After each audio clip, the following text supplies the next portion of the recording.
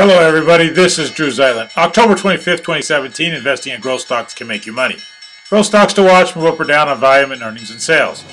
Our featured stock is GRUB. It closed with an EPS this year over 20% with above average volume.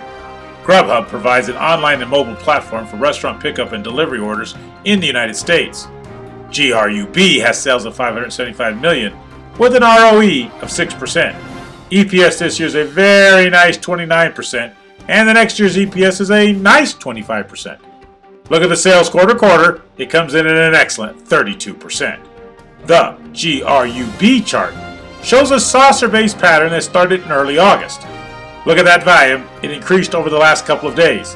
As you like to see, the accumulation distribution line is showing accumulation.